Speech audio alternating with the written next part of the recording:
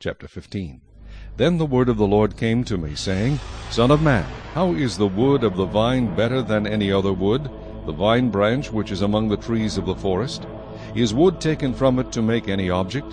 Or can men make a peg from it, to hang any vessel on it? Instead it is thrown into the fire for fuel. The fire devours both ends of it, and its middle is burned. Is it useful for any work?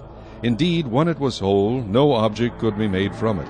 How much less will it be useful for any work when the fire has devoured it, and it is burned? Therefore thus says the Lord God, like the wood of the vine among the trees of the forest, which I have given to the fire for fuel, so I will give up the inhabitants of Jerusalem, and I will set my face against them. They will go out from one fire, but another fire shall devour them. Then you shall know that I am the Lord, when I set my face against them. Thus I will make the land desolate, because they have persisted in unfaithfulness, says the Lord God.